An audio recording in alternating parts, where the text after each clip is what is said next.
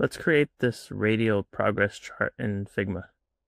So to start things off, here we are in a blank Figma project, and I'm going to go down to the toolbar where my shapes are, and I'm going to select the ellipse, and I'm going to start to drag out an ellipse, and I'm going to hold down the shift key so I get a perfectly symmetrical ellipse, and I'll make mine 200 by 200.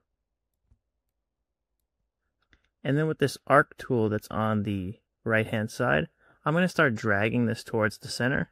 And what this will do is this will allow us to create that radial shape we're going for that will be the base of our chart. So once I drag this arc tool towards the center, we'll start to see our sweep settings become visible. And we can see here they are right here. And we don't want to deal with negative numbers to make this easier. So where it says negative 50%, I'll just make this 50%. So we can see now we have the starting structure of our radial shape, but it's at the bottom, and I want to be the top portion. So this could be controlled by this first setting right here, the start. So right now it's at 0 degrees, and it's at the bottom portion. So I want the top portion, so I'm going to make this 180 degrees.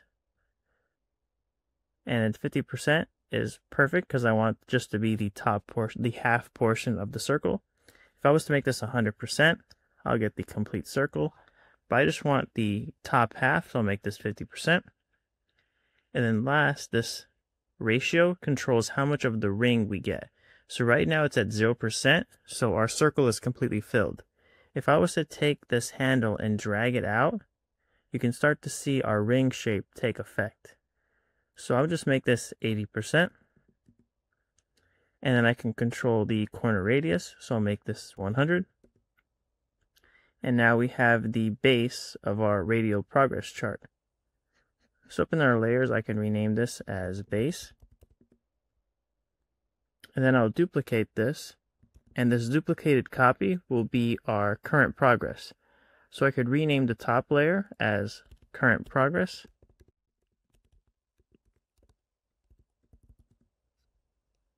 And then with our current progress layer selected, we can change this 50% number to be the current progress metric we're going for. And so for example, we're using 50%. So if we wanted 80%, all we would need to do is just take 80% times 50%, and that would give us 40%. And we can change the color so it's not gray on gray. So I'll make the current progress this navy color.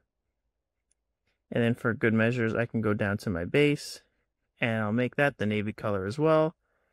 And then I'll just adjust this so it's the same hue. And we'll get something like this for our radial progress chart. Now when it comes to this 40% number, you're not always going to have easy numbers like 80%. So if there's ever a situation where, let's say you have like 36%, what you would do is take the decimal, so that's 0.36, times 0.5, and that would give you 0.18%. But remember, we use decimals, so we'll just have to move this decimal 2 places, and that will give us 18%. And here is 36% of our radial chart. I can grab the text tool, and I can add in 36%. And I'll adjust this so it's larger. We'll make it 40.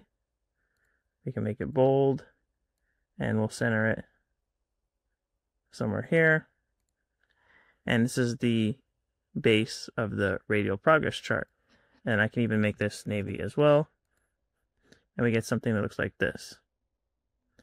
Now let's say we had it at 93%. So I'll make this 93. I can go to our current progress, and where it's 18%, I can go 0.93 times 0.5. That will give me 0.46%, and we'll need to move the decimal place, so this will be 46%. And here is our updated progress chart.